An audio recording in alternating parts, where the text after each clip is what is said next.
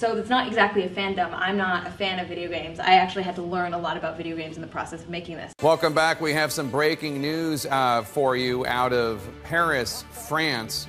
Several people have been killed and 7 others injured following. So this was a form of storytelling that was mostly done by women. Again, it was started in 1975 by women, and they were literally like cutting up slides and putting them together. Cyber violence is the same as physical violence against women, according to a new United Nations report. In the powerfully worded report, a Romanian woman that's been beaten by gypsies to the UN and has her bruises still visible, and have these people tell it to her face, like, look in her eyes, you know, look into that purple eye of her and tell her with a straight face that, you know what, it's what happened to you is exactly the same like one of the rich women in America spending time on Twitter and getting insulted there. It's there is absolutely no difference, 100% the same equivalent. the UN says the internet is being used as a tool to inflict harm on women and girls. So the international body calls for worldwide action to combat the growing issue. The document states that a cyber touch should be recognized as equally harmful as a physical touch.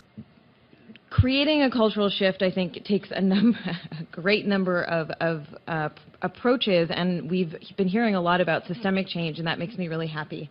I think it's important to recognize that harassment is, as someone had mentioned, it's not just what is legal and illegal, right? Harassment is threats of violence, but it's also the day-to-day grind of you're a liar, you suck, you know, making all of these hate videos to attack us on a regular basis, and the mobs that come from those hate videos, etc. And they were firing randomly to the crowd, and so obviously we all lie down on the floor to not get hurt, and it was a huge panic, and the terrorists shot at us for like 10 to 15 minutes. It was a bloodbath. To recognize that harassment is, as someone had mentioned, it's not just what is legal and illegal, right? Harassment is threats of violence, but it's also the day-to-day grind of you're a liar, you suck, you... And they shot at us, and they reloaded the guns several times, multiple times. By doing this work, I have been the target for 3 years nonstop of egregious online harassment in all levels. And it's actually what I escaped because they reloaded, basically. The second point, looking forward, is about the United Nations. I mean, I think this has the real potential to be a breaking point for the UN.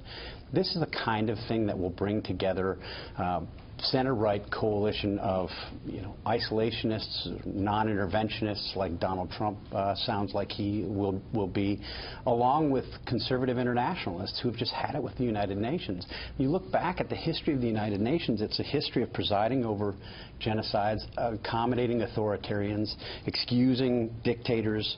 You think back to the oil for food scandal under Saddam Hussein. Kofi Annan went into that scandal and said, we can do business with Saddam Hussein's Iraq. And in fact, they did do business with Saddam Hussein's Iraq.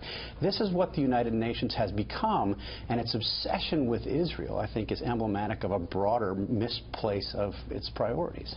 To that point, Ted Cruz tweeted, I think on Christmas Eve, quote, spoke with Israeli Prime Minister Netanyahu tonight to wish him happy Hanukkah and assure him of strong support in Congress. No U.S. dollars for UN until reversed. Charles, what do you make of that, and what kind of a movement do you see building in Congress or in a new Trump administration to start pulling money from the United Nations? Well, most Americans are not aware of the fact that we pay about a quarter of the freight of the UN. So we're paying 22%, something like that. We're paying an organization that spends half its time, more than half its time, and energy and resources and bureaucracy trying to attack the only Jewish state on the planet, a tiny little speck, while genocide, mayhem, murder, terrorism is going on all over the world. It's an obsession that to an outside observer appears to be insane. Why are we doing this? And the rest of the time is spent undermining the United States and democracy and our allies around the world. It is an organization that exacerbates tensions. It does not assuage them. It was born in hope. The end of the Second World War, it turned out to be a disaster. Any move to minimize our support for it, any move to get it out of the U.S., imagine if headquarters were in Zimbabwe, the amount of weight and coverage it would get. It would be zero. I think that's good real estate in downtown New York City, and Trump ought to find a way to put his name on it and turn it into condos.